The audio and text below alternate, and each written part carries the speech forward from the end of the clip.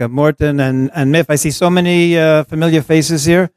Thank you for inviting me in the past, and it's great to see you again and to be with you again at this conference.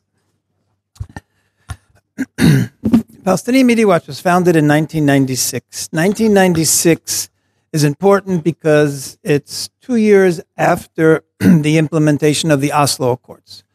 We wanted to know what was happening in the internal Palestinian world in Arabic. What were they saying? What were the activities? We wanted to know how they were educating their children.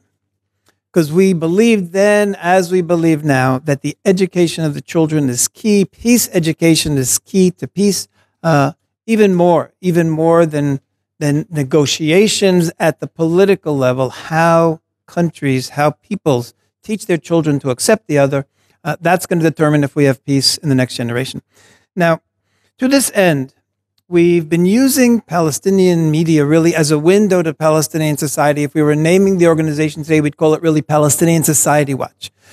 Because we're using all these open sources and we're studying things like sports, culture, even crossword puzzles that appear in the official newspaper of the Palestinian Authority. Everything you're going to be seeing today just about is official of the Palestinian Authority, because that's what's critical. What is the Palestinian Authority doing for its people in all these frameworks? And what we've learned over this period of time is that there are two different messages. There's the English language message for foreign consumption, for Norwegian consumption, and there's an Arabic language message for their own people and for their children. And what I'm going to give you today is a little window into that Palestinian world, what is happening at the children's level, and what is happening at the adult level in the Palestinian Authority. One of the answers, one of the questions we will try to answer was the opening question on the opening slide, how the PA created teenage terrorists. Today, we are watching, we've had 6 months of terror. 50% of the terrorists using knives and stabbing people, 50% of them have been under the age of 18 and 10% have been under the age of 15. How did the Palestinian Authority create teenage terrorists? Now, I'm going to open up with some examples from sports, because you're probably thinking, what could be important about sports? Why? What could we be finding in the sports pages of a newspaper that's significant? And the answer is that just because sports is so innocent, because sports is recreation, sports is entertainment, that's why what we're finding there is so significant. Now, during the period of terror from 2000 to 2005, what they call the Intifada, the Palestinian Authority started naming sporting events after terrorists in order to role model for their children. So, for example, during that period, the Palestinian Authority Ministry of Education had a football tournament for 14-year-old boys. What did they name it? The Abdel Basit Udeh Championship Cup. Who was Abdel Basit Udeh? He was a terrorist a suicide bomber. He was a suicide terrorist who did the most lethal attack during the entire Intifada period. He killed 31 people at the Passover Seder when he blew himself up. So the Ministry of Education felt this is the important person to role model, and that's who the tournament was named after. Each team in the tournament was named after a different terrorist. So the entire tournament was revolving around glorifying suicide terror. Now, what's so significant is that as bad as this was, during the 5-year terror campaign, what they call Intifada, it never stopped afterward. And to this day, the Palestinian Authority continues to name sporting events after terrorists and to role model for their children. I'm going to give you some examples, not during the whole period, just from the recent months. Just from the recent months, look how many terrorists have been had sports events in their name. And this first one that you see here is probably the most shocking of all, one of the most shocking we've seen over the whole period of time. The youngest terrorist during this terror campaign was a 13-year-old Palestinian boy named Ahmad Manasra. And Ahmad Manasra stabbed a 13-year-old Israeli boy in the neck, put him in critical condition where he was for over a week, and he almost died. In the end, he survived. How did the Palestinian Authority respond to Ahmad Manasra, 13-year-old Palestinian who stabbed a 13-year-old and almost murders? Here what we had was an article in the official daily. Many schools from Ramallah and Al-Bira participated in what? The Ahmad Manasra football tournament. So already, a month after he stabbed and almost killed an Israeli, they named a tournament for him. Now look at the handing over of the trophy. Look at the ages of the children that we found at this tournament. They're probably around 13 years old also. So if you take this whole message, you have a 13-year-old terrorist who stabs a 13-year-old Israeli in the neck. And what does the Palestinian Authority do? They go to 13-year-olds and say, here, this is your role model. And they do it through sports, which of course is a very powerful medium for young children. So this is the Palestinian Authority through schools in the Palestinian Authority. Also, Palestinian Authority School, this is just a few weeks ago, March 29th. What did they sponsor? They sponsored the Dalal Mughrabi Basketball Cup. Dalal Mughrabi. Who was Dalal Mughrabi?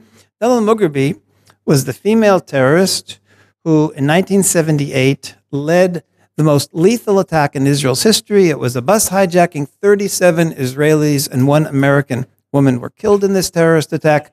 And look what they do. So 3 weeks ago, Palestinian Authority names a basketball tournament, again, role modeling for these young girls that killing 37 Israelis is something to be admired and something that someone who you have to look up to. And finally, I want to show you in terms of sports, this is not just happening at the lower levels of the Ministry of Education. It's coming from the very top of the Palestinian Authority. And when I say the very top, the person who is the most senior Palestinian in charge of sports in the Palestinian Authority, his name is Jibril Rajoub. He's the head of the Olympic Committee. He's the head of the Football Association. He's the head of the Youth in Sports. What did he sponsor just a few months ago? He sponsored the martyr Muhannad Chalabi table tennis tournament. Who is Muhannad Chalabi? He's the terrorist who started this entire terror campaign. He stabbed 2 Israelis to death in the neck. I'm sorry, not in the neck. He stabbed 2 Israelis to death who were walking in the old city of Jerusalem. He also stabbed the wife and 2-year-old child of one of them, and they survived. And that's who Jibril Rajoub decides to name a football tournament after. Muhannad, the martyr Muhannad Chalabi, table tennis tournament. So what we're seeing here is that sports in the Palestinian Authority, and on our website you can find hundreds of examples like this over the years, hundreds. Sports is a message to Palestinian people and to their children especially. If you have killed Israelis, you're a Palestinian hero. Now, something else very important that we learn from sports. Sports has the potential to be a bridge for peace. And in fact, Israel, since the beginning of the Oslo process, Israel has been trying to create sporting events between Palestinian and Israelis, especially Palestinian and Israeli children, in order to build bridges for peace. And the organization that's been leading this has actually been the Paris Center for Peace, because they understand that people-to-people contacts are what will build peace. Now, Israel's been promoting this. The Palestinian Authority prohibits this. They call it normalization. Normalization is a dirty word in the Palestinian Authority. You can't have normal relations with Israel. We'll talk about that in a moment. But I want to show you what happened about a year and a half ago when there was a very successful sporting event for youth.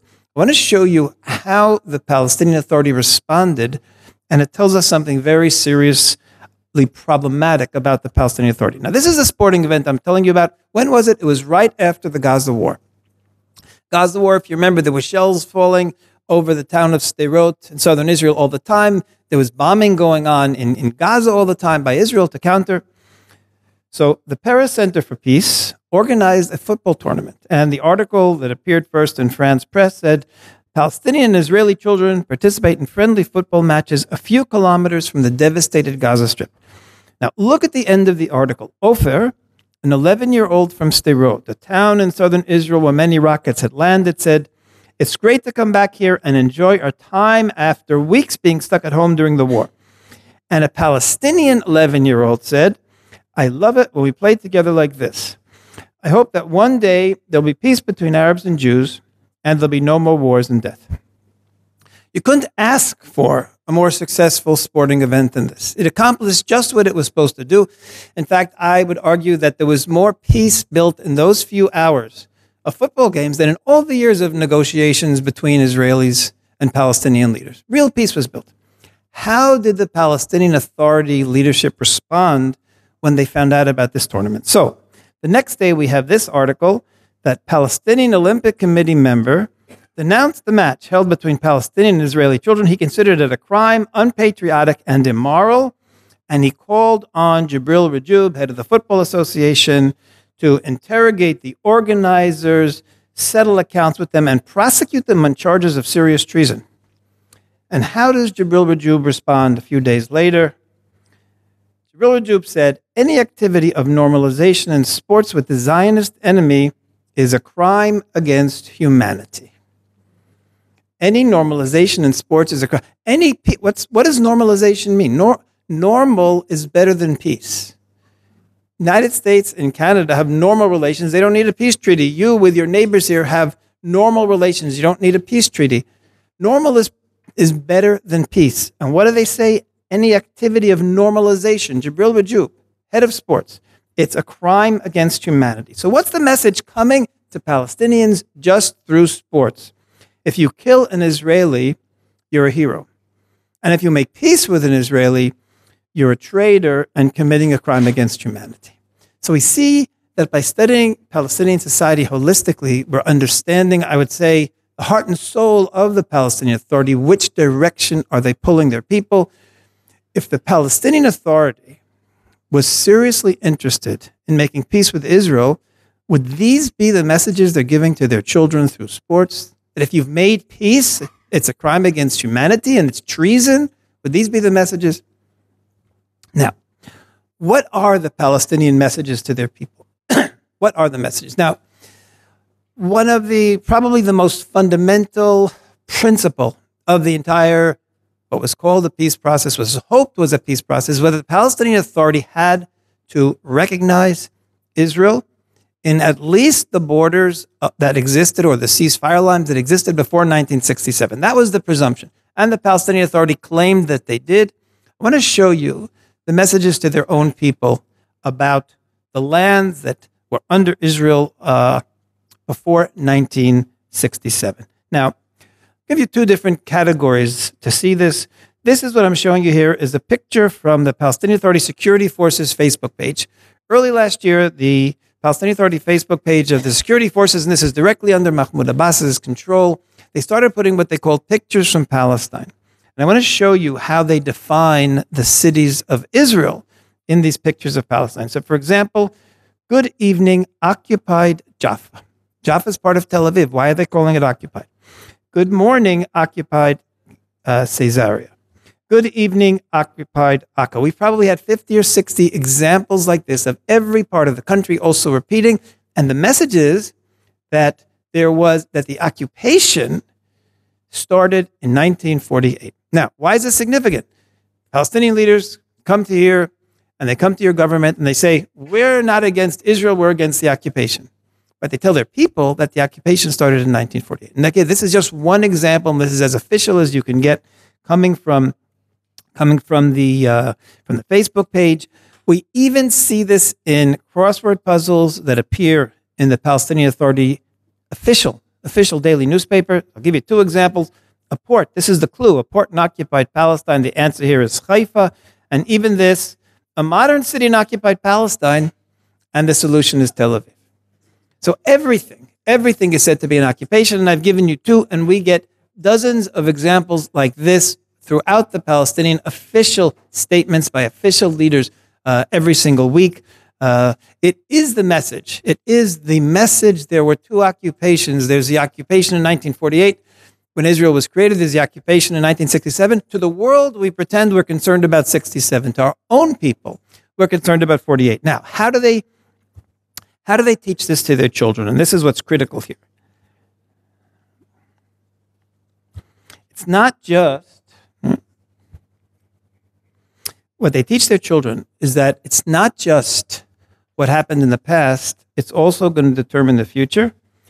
And now we're going to have, I'm not sure the video is going to run. If it doesn't, I'll just read to you what's in the video, just so you get a sense. If it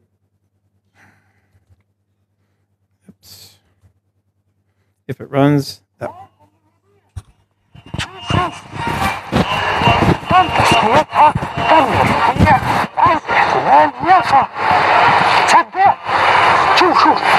كانت يافا هون فصارت كان يا لك يا مروان، رحت على يافا وشفتها وانبسطت فيها. بس أصدقائي بحكي لكم يعني يافا أكيد مش يافا وبس، يافا وحيفا وعكا والناصرة وكل المدن الفلسطينية اللي احتلت ب 48 رح ترجع لنا بيوم أصدقائي الأطفال. Okay, all the cities occupied in 1948 will return to us. That's the message. And this was on children's program called Children Talk. It's the most important children's program on Palestinian official TV. Now, it wasn't only just this one time. I'm going to show you how often this happens. A few months later.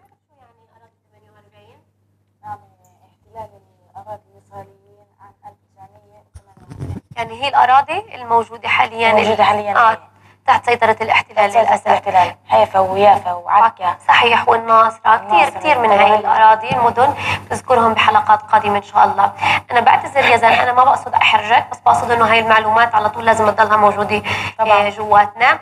لازم الاحتلال يعرف إنه إحنا مؤمنين جدا وعلى ثقة إنه هاي كلها الأرض إلنا، يعني 48 كلها إلنا ورح ترجعنا. صح؟ طبعا. Okay, again, the identical message. And then the next month in December 2015, I won't play the whole thing, but she ends up saying all of this land is going to be under the state of Palestine. It's all under the state of Palestine. So the message to Palestinian children, and we see it in the school books as well, and this is official Palestinian TV controlled by the leadership, is that the occupation of Haifa, Jaffa, and Akko are temporary occupation, which will return to us one day. A number of years ago, there was a poll done in the Palestinian Authority by a Palestinian pollster, and they asked Palestinians if they recognized Israel's right to exist. Palestinians over the age of 50% recognized Israel's right to exist. Palestinians in the youngest age category, that was what was there, age 18 to 25, 8% recognized Israel's right to exist. The fantastic success from the Palestinian Authority's perspective of indoctrination of their young children. The adults who knew Israel, the adults who knew Israel before the Oslo Accords, before the terror, those people recognized Israel's right to exist. At least 50% did. The younger generation that's brought up just on Palestinian education, less than 10% recognize Israel's right to exist. This is what we're dealing with this. Now, you're laughing already. Why is this significant? In order to justify to their people, the Palestinians that they deny Israel's right to exist, they tell them that Israel never had a history in the land. Now, one of the most prominent people in history who was in the land of Israel and who was a Judean and a Jew was Jesus. Now, if a Judean Jesus was in the land, then how can they tell their people there never was a Jewish people in the land? So what they do is they turn Jesus into a Palestinian. And I want to show you, this is the Mufti, the most important religious figure in the Palestinian Authority, and this is on Palestinian TV. سلسلة ممتدة من سيدنا آدم عليه السلام إلى سيدنا محمد صلى الله عليه وسلم. هذه السلسلة الممتدة تمثل دعوة التوحيد، تمثل رسالة الإسلام. الأنبياء كلهم أبناء دين واحد، وسيدنا عيسى عليه السلام ولد في هذه الأرض وعاش في هذه الأرض، معروف ولد في بيت لحم وهكذا، فهو فلسطيني بامتياز. نحن نقدر سيدنا عيسى عليه السلام، نؤمن به عليه الصلاة والسلام كإيماننا سيدنا محمد صلى الله عليه وسلم. Okay, so not only was Jesus a Palestinian, but he also taught Islam. He didn't teach Christianity. By the way, that is not something that the Palestinians made up. That actually exists in the Quran. In one of the chapters of the Quran, the 5th chapter of the Quran, it talks about Muhammad coming to the Jewish people, to children of Israel, and says to them, I'm not coming to teach you anything new, just to correct your mistakes. In the same chapter, it says he then came to the Christians and says, I'm not teaching you anything new, I'm just coming to correct your mistakes. The presumption being that, or the message of this chapter in the Quran, is that the religion that Moses got from God was Islam, and the Jews distorted it. Then Allah gave it again. He gave it again to Jesus. It was Islam, and the Christians distorted it. Finally, he gave it to Muhammad, and Muhammad kept it properly, and that's the Islam of today. So that when he's saying here, Jesus was a Muslim and a Palestinian, that's the Muslim part is actually part of classical Islam. The Palestinian, of course, is something totally made up. The land of Judea was called Judea until at least the year 135, when it was named Palestina by the Romans, that when Jesus was living there, he couldn't possibly have been called a Palestinian. He was a Judean. In any case, why is this important? This is important, again, because the Palestinians have to deny Israel's right to exist. They have to. So if Jesus was a Judean, then the Jews were there. Then they have a history. Then they have a right to exist. But the Palestinian Authority won't let their people have any indication of. So they deny Jewish history and at the same time deny Christian tradition, all for the purpose of denying Israel's right to exist. Now, I want to show you how seriously they take this. When the Pope was in Israel 2 years ago, there were articles, there were many articles about the Pope being there. The children, these are children from Bethlehem, from the near refugee camp near Bethlehem. The children gave His Holiness the Pope a food stamp in the name of Jesus, since he was the first refugee. Jesus was the first. Now look what else they did. They have a museum in Bethlehem. They made a special exhibit just for the Pope, and look what they put in this exhibit. They took famous classical pictures and paintings of Jesus throughout history, like the deposition, which you see over here. And what they did is they cut them all in half.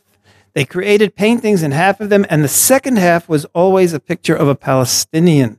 So Jesus is a Palestinian. That's the message, and there's a whole series on our website. You can see all of them. I'm showing you 3 here. This, again, is a famous picture of Jesus, and here they have a Palestinian, and here also, likewise, here they put the separation security barrier, so that Jesus is now talking in front of the security barrier.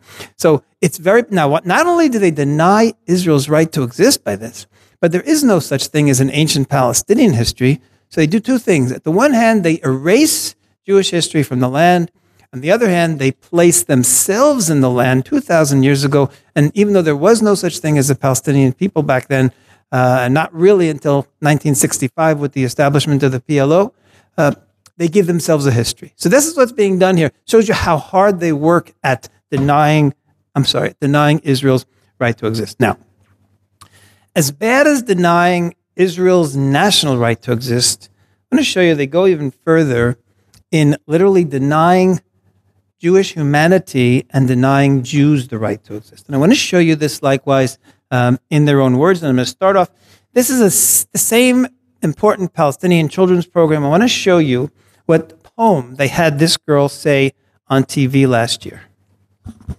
لا خافوا البندقية فجموعكم وحم وقطعان غبية القدس أرضي القدس أرضي القدس أيامي وأحلامي الندية يا من قتلتم أنبياء الله الأتقياء يا من تربيتم على سفك الدماء يا بني صهيون يا شر البرية يا قرود همجية.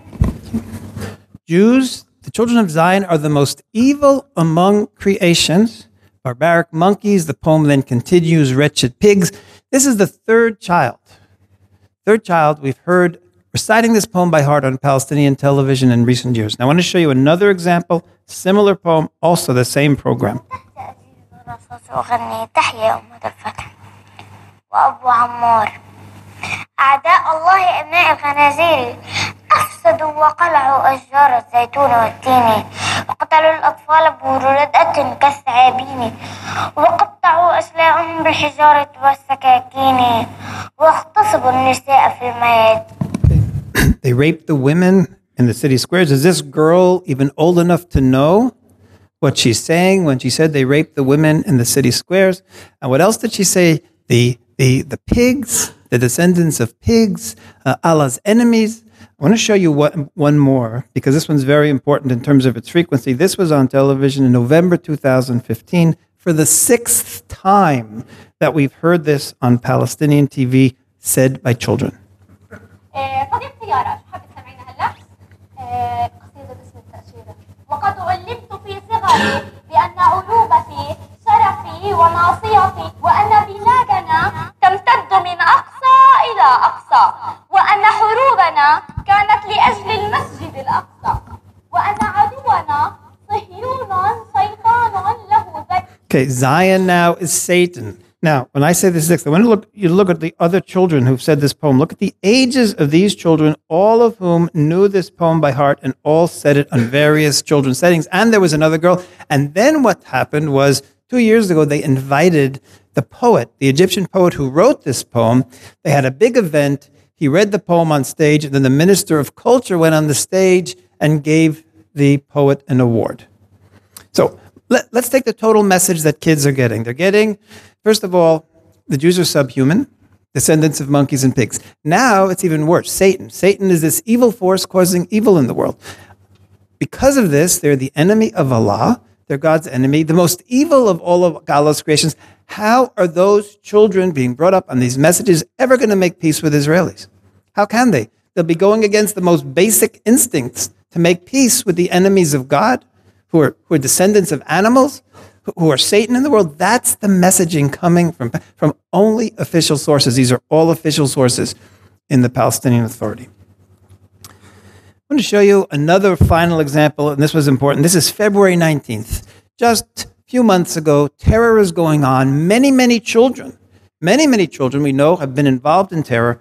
And look at what they have. This girl, and this is the fourth child we've heard doing this on Palestinian TV. Listen to what she said.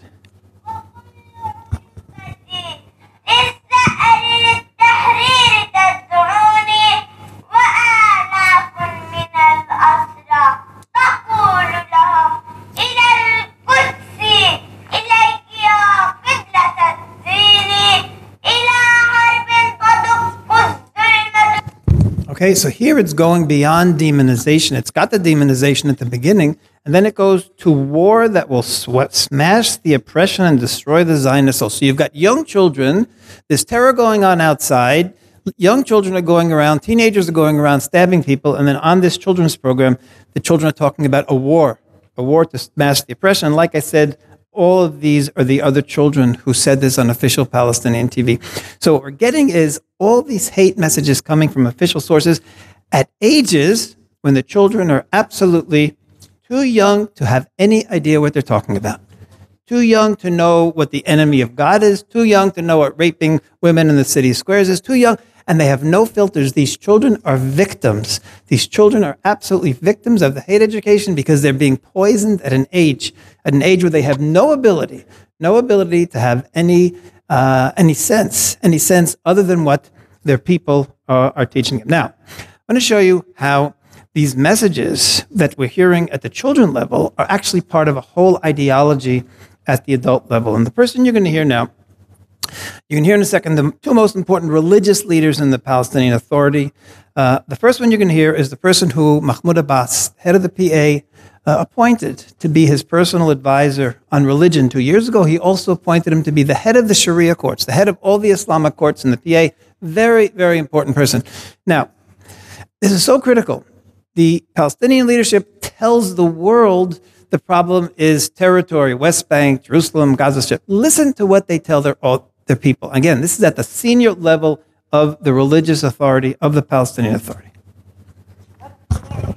ها هنا في فلسطين بيننا وبين هذا الاحتلال المجرم صورة أخرى من صور الصراع التاريخي بين الحق والباطل، بين الخير والشر. على مدى التاريخ كان هناك صراع بين الخير والشر. الخير يمثله الأنبياء وأتباع الأنبياء، والشر يمثله الأبالسة وأتباع الأبالسة، الشياطين وأتباع الشياطين. فنحن ها هنا لسنا بدعا من الأمر، هو صراع بين حقيقتين، حقيقة الخير وحقيقة الشر، بين مشروعين، مشروع الرحمن ومشروع الشر. Okay. Is the conflict about territory? Doesn't even mention territory. The conflict, he says, is nothing new. Why? Because Islam has been fighting not against Israel, but against Jews. This is pure, unadulterated anti-Semitism, vicious anti-Semitism. Jews are said to be, in his talk, represent falsehood, represent evil, represent devils, represent Satan, and therefore the conflict is just a continuation of that conflict between good versus evil. Evil today, which had been through history, the Jews, today it's represented by the state of Israel. That's the message coming from the senior Palestinian Authority religious leader, again, close to Abbas. Abbas appointed him. That's his message, that Israel is Satan's project. Now, will adjusting borders, does it sound like adjusting borders is going to be able to make peace with Satan's project? Of course not. And that's the message coming from the Palestinian leadership to its people. Now, beyond beyond not accepting Israel as a state, because of all this demonization, because we're Allah's enemy, the other most important religious figure, this is the Mufti of the Palestinian Authority, defined the entire conflict with the PLO since 1965, with Fatah since 1965 until today, as not a fight for land, but as actually a fight for genocide, a fight for the extermination of Jews. This is the Mufti at a Fatah celebration, and the first person you're going to hear speaking is actually the moderator. Notice how he introduces the Mufti. Listen to the words he chooses. So you see, it's not just for children what you heard about monkeys and pigs. Listen to how he defines the Jews.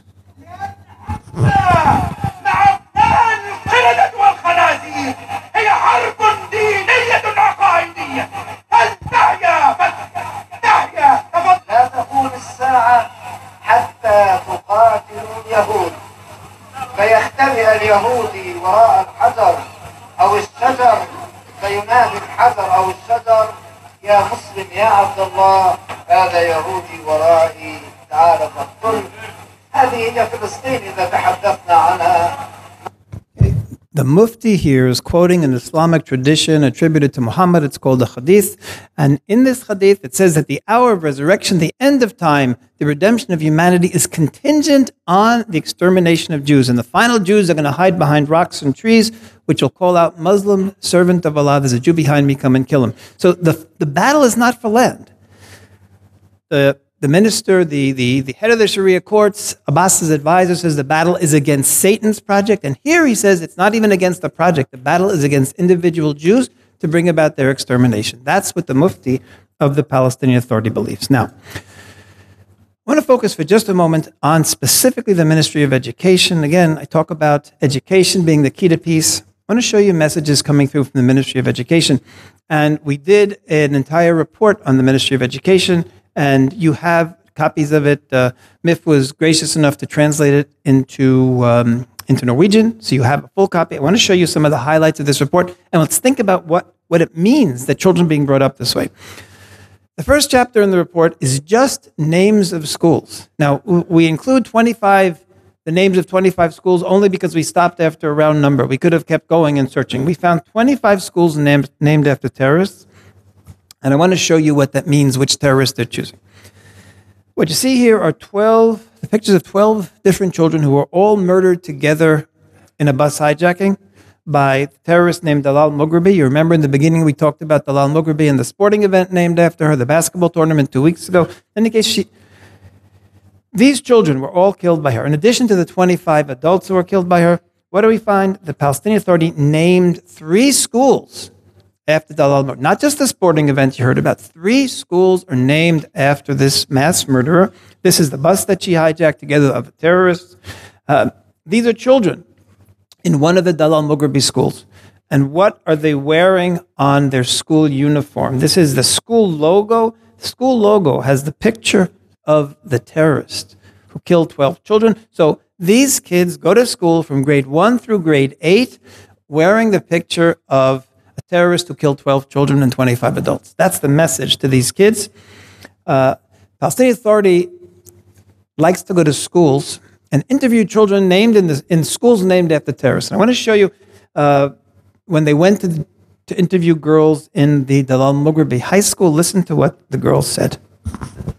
احنا متواجدين حاليا بمدرسة دلال المغربي لحتى نتعرف وإياكم على أصل حكاية هالشهيدة وهالمناضلة الفلسطينية.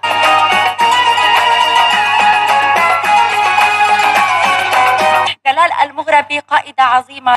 هذه المناضلة ربما ماتت وصعدت روحها إلى السماء، ولكن ما زالت أمهاتنا تنجب ألف دلال وما زالت روحها ثرية فينا. دلال المغربي أعطتنا الكثير، وأنا شخصيا أفتخر بأنني أنتمي إلى مدرسة دلال المغربي، وأمنية حياتي أن أصل للدرجة التي توصلت إليها الشهيدة المناضلة. Her life's ambition is to reach the level of Dalal Mughrabi, who killed 37. That's what these kids, and that's what Palestinian Authority television wanted to have come across by going to the school and interviewing the teachers and interviewing the children. This was a whole long program about the Dalal Mughrabi school. They wanted to give that message that these children are being brought up to see Dalal Mughrabi as a role model. Now, I want to show you another school, again, focusing on Ministry of Education. This is a school in Bethlehem.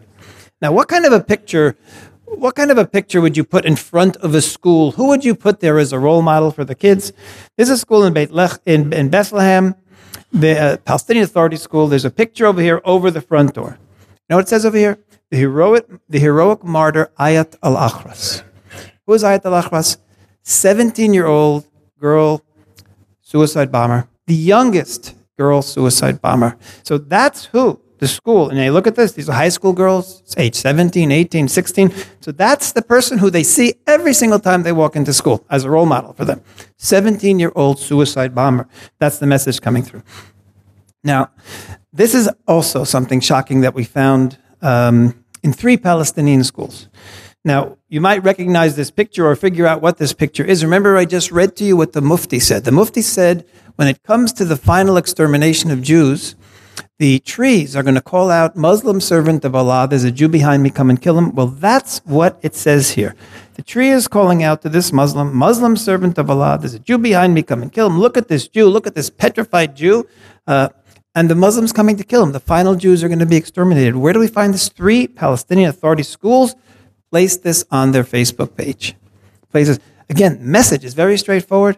The Jews have no right to exist. Not only that, redemption is contingent upon killing Jews. If you kill Jews, you're actually doing a service to humanity, is the message, because they're Allah's enemy, they're evil, they're Satan, and if you kill them, you're bringing the world closer to redemption. All of these are the messages that are bringing all of those kids out onto the streets to kill Israelis in these last few months. Now, to go from the formal education, just one series of examples from something that happened just now. During this whole terror campaign, Fatah, every year in January, celebrates the anniversary. This year was the 51st anniversary of Fatah. And look what they did. They had a march in Bethlehem. And look how they dressed the kids up. They put masks and black masks on the kids. They had some of the children, it says here in the article, children were seen carrying RPGs, models of RPGs, and models of explosive belts. Literally suicide belts. That's what they decided. Fatah, not Hamas. Everything you've seen is Fatah and the PA, the moderates. They put suicide belts on these kids. You see them marching over here. They have the masks, the same masks that the actual terrorists who are also hiding their faces have. The message to the kids is, you are like us. You are participants in this battle. You could also put a suicide belt on and blow up Israelis. That's what Fatah's message was to the children just a few months ago in January 2016. Now, Morton was talking before about our work that we're doing here with members of parliament, with foreign ministry, and we've been working with them for a number of years. We work with members of parliament around the world and with governments around the world. I want to show you an interview that I had with Hillary Clinton, a press conference that I had with Hillary Clinton when she was still senator, before she was Secretary of State. But I want you to hear how she describes education for children, because what we talked about at this press conference was children, and you'll completely understand what she's saying as soon as you listen to her, and you're going to hear Hebrew now, not Arabic, because this was Israeli TV news. לא בכל יום נפרסים כך ספרי הלימוד הפלסטינים על השולחן בסנאט האמריקני. אבל כשהילרי קלינטון מטרידה ההסתה שבספרים האלה, זה קורה. We must stop the propaganda to which Palestinian children are being exposed. Palestinians are defining the battle of Israel. הילרי נותנת כאן חסות למחקר החדש של ארגון מבט לתקשורת פלסטינית. ספרי הלימוד האלה נכנסו לתוכנית הלימודים רק בנובמבר האחרון, והשנאה ממש נוטפת מהם. These textbooks do not give Palestinian children an education, they give them an indoctrination that basically profoundly poisons the minds of these children. Okay. Profoundly poisons, and that's what I wanted to hear. They don't give them an education, it's indoctrination, and it's being poisoned. And that's what I said before, and I agree completely here with Hillary Clinton. These children are victims. Someone who's poisoned is a victim. These children have literally, in a sense, not even free choice, getting these messages indoctrinated at such a young age till they reach the point where they're 12 and 13 and 14 and 15, and you almost can't blame them. Not almost, you can't really blame them for taking a knife and running out and killing an Israeli, because if you can imagine this world of hate and heroism the hate and the heroism, the hate of the Jew and the heroism they can achieve and what God wants of them, put that all together into the mind of a 13-year-old who wants to be famous, wants people to know him. How can you blame the 13? Well, you can't. But you can blame the Palestinian Authority leadership. You can blame the Palestinian Authority educators because they are totally responsible for this poisoning of the Palestinian Authority youth. Now, the final thing that I want to talk about now is this particular terror campaign. And here, because it's so critical, I want to tell you what I told the members of the foreign ministry today that we spoke to, that I think Norway, the EU countries, even the United States, have a fair degree of responsibility for the terror that was going on for all these months because of their lack of response. And I'm not saying it that I think so. I want to show you how one of the Palestinian leaders has said something that makes me think so. Now, how did this terror campaign start? So it started first with the Palestinian Authority telling its people that Israel was planning to destroy the Al-Aqsa Mosque. Now, we've heard this for years. All of a sudden, in August and September, we heard this over 50 times. Either destroy the Al-Aqsa Mosque, defile the Al-Aqsa Mosque. A tremendous, if you're looking at a graph, all of a sudden there's this tremendous rise in the number of accusations. This is even a government decision. Palestinian Authority government decision talked about Israel's intention of taking control of the mosque, destroying it, and establishing the alleged temple on its ruins. By the way, why do they refer to it as alleged temple? Because there never could have been a temple because the Jews never were in Israel. Therefore, every time they talk about the temple, they call it an alleged temple, ignoring all the endless archaeological finds and everything. In any case, it's the alleged temple. The point here, Israel's planning to destroy the Al-Aqsa Mosque. Now, here's one of the messages. This is the Fatah Facebook page, official Facebook page. Here you see Israel is like ISIS, destroying the mosque. It was such a repeated message that we end up with 50% of Palestinians believing that Israel intends to destroy the mosque and replace it with a Jewish temple. This was a Palestinian poll. So this is a very successful hate campaign by the Palestinian Authority leadership from all of its leaders. Israel's planning to destroy your holiest place. That's what they told Palestinians. And then what happens is Mahmoud Abbas, head of the PA, gets on television and he tells Palestinians in the middle of September that we won't allow the Jews with their filthy feet to defile our Al-Aqsa Mosque. And then he talks about violence. We bless every drop of blood spilled for Jerusalem, blood that has been spilled for Allah. Every martyr will reach heaven. Everyone wounded will be rewarded by Allah. Literally talking here about getting involved in violence for Al-Aqsa. And then what happens is the violence starts, and then the Palestinian Authority and Fatah message becomes even more intense and more clear in terms of promoting terror. Listen to this official Fatah television, Auda TV.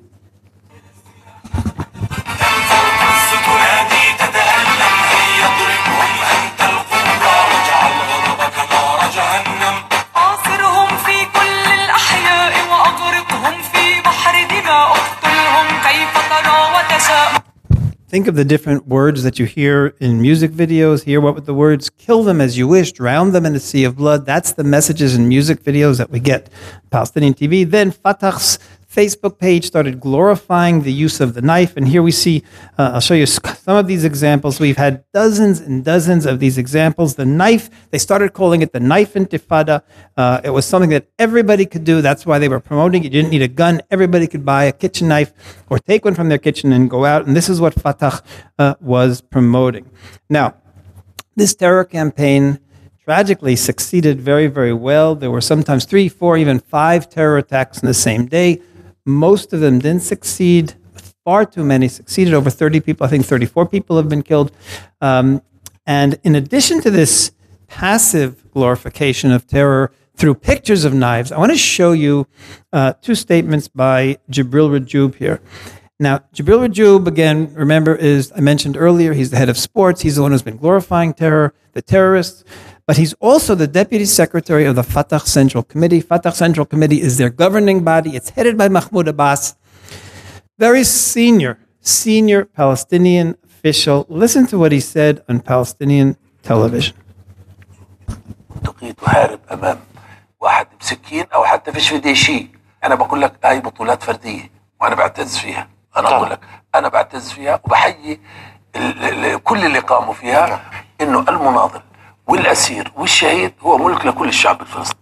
المجتمع الدولي ما بيقبلش إنه باص يتفجر في تل أبيب، بس المجتمع الدولي مش عم بيسأل إنه في مستوطن أو جندي موجود في الأراضي المحتلة في المكان الغلط في الزمان الغلط شو بصير معه. ما حدا سأل عنه، ما حدا سأل عنه. من هون إحنا ما بدنا كمان نناضل بمفهوم إنه العالم يبقى معنا. Okay, a number of very important things were said here by Jibril Rajub. One, first of all, the people who are killing Israelis, these are individual acts of bravery. He says, I congratulate everyone who carried them out. Explicit support for murder. I congratulate everyone who carried them out. But then, the more important line, when I'm in Norway and a few weeks ago when I was in Sweden, before that in Belgium at the European Parliament, what is he saying? The international community does not agree to a bus exploding in Tel Aviv, but the international community does not care what happens to a settler or a soldier in the occupied territories in the wrong time, in the wrong place. We must fight in a way that the world and the international community remain by our side. What is he saying? He's saying two things important. One, the Palestinian Authority knows that they have to listen to the demands of the international community. A third of the Palestinian budget comes from the international community. They can't do anything that will get the international community upset. And therefore, he says, we can't blow up buses in Tel Aviv because that they won't accept. We'll get into trouble. We have to fight, he says, in a way that the world will remain on our side. And what is that? Kill individuals who happen to be in the wrong place and at the wrong time. In other words, the silence of the international community during the early months of this terror campaign, and literally continuing until today, the deafening silence, the creation of a symmetry. We're against violence on both sides that we've heard from a lot of European government leaders. That has been a message that the Palestinian Authority has understood. They don't care. They don't care about individuals killed in the wrong place at the wrong time. Therefore, we can keep killing them. Therefore, I congratulate you. Therefore, it's heroic. These are the messages coming from the Palestinian Authority. And that's what I told them today in the foreign ministry. You're silent. I said something. I said, there's no doubt that you're not in favor of the killing of civilians anywhere. You're not in favor of this. However, that's the message that the Palestinian Authority has received from you. And if you want to do something to really, really stop this terror campaign, what I said to them today is you have to make a very public statement. You have to condemn openly Jibril Rajub for saying that he congratulates the terrorists. You have to condemn Fatah for congratulating the terrorists and supporting the terror. You can't create this equality. You can't create the symmetry because the Palestinian Authority is interpreting it as a green light to murder. Palestinian Authority is interpreting it literally as a green light to murder. Now, it's our hope by bringing this material to the governments here, and I mentioned I was recently in Sweden, twice this year already in Sweden, in Europe, and in Britain, and British Parliament this year. We're putting together pockets of between 5, 10 to, in some parliaments already 20, 30, 40, 50 members of parliaments who are familiar with this now, who understand what's really going on, who are now beginning to work and to fight for Israel. And it's our hope that we will generate enough support against Palestinian hate education, that the European community, the United States, will finally use the financial weapon as a lever, as a force to demand the end of hate education and the beginning of peace education in the Palestinian Authority, so that hopefully we will see the Palestinians raise a generation of children, not on this hatred, but on peace messages, so that at some future time we can have peace with the Palestinian population. Thank you.